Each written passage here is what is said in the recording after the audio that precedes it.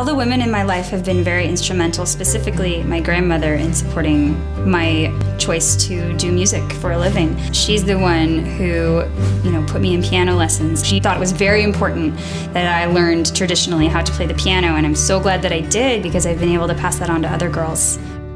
Young boys are encouraged to go for it, to succeed, win the game, or whatever it is. And sometimes girls are told, like, no, be quiet. Shh is a big one. And I don't think girls should shh. I think that they should be loud and proud. And I think that music can help that.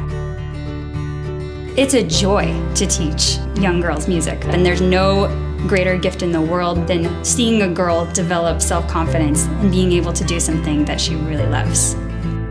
We need musicians, we need artists, we need dancers. We have to celebrate life, not just endure it. What are you living for if you don't have art,